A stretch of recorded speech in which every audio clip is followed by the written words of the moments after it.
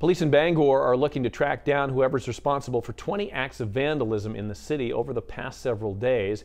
Windows, like this one in front of the Bangor Wine and Cheese Company on Hammond Street, have been shot out by what police are calling round projectiles. Police say businesses downtown and some private residents and cars have also fallen victim to vandalism. A maroon-colored SUV may be related to the crimes, and police are asking for any other victims, people who may have seen this car, to come forward. I do believe there are probably some folks out there that are unaware of the damage yet.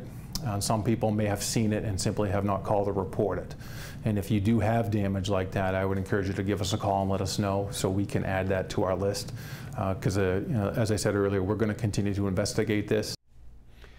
So police say nobody's been injured as a result of any of these incidents, and they also say no firearms were used. The department is asking for anybody who might know anything to give them a call, and by the way, you can do that anonymously.